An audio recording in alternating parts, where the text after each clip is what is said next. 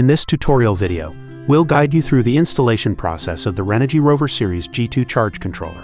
Whether you're new to solar energy or a seasoned DIY enthusiast, this video will help you set up your solar power system with ease. Inside the package, you'll find the Rover charge controller, a remote temperature sensor, and mounting brackets. For added convenience, we recommend purchasing the BT2 Bluetooth module, allowing you to monitor the charging status right from your phone. Let's get started on simplifying your solar setup. First of all, connect the Rover charge controller to a 12 volts or 24 volts battery system. In this video, we'll use the 12 volts 100 amps core battery as an example. Use the tray cables to make the connection. Once you connect the battery, the charge controller will be turned on. Using the charge controller display, you can easily navigate through 11 key parameters. Simply use the up and down buttons to view system status, solar panel voltage, charging current, state of charge, battery voltage, load current, accumulated amp hours, discharged amp hours, ambient temperature, load mode, and any error codes. The secondary step is to set the battery type. The controller can charge sealed, gel, flooded, and lithium batteries.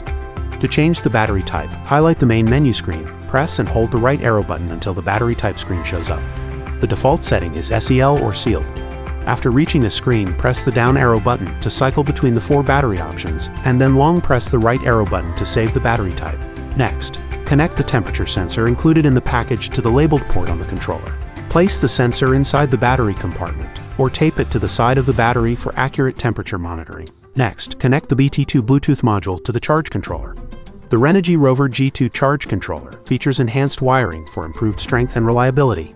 With its upgraded Bluetooth connection interface from 232 rupees to 485 rupees, the Bluetooth connection is now more stable and offers longer range. Once connected, you can conveniently monitor the charging status and adjust parameters directly through the DC Home app. The final step is to connect the solar panel. We will use this adapter kit to connect the panel to the Rover.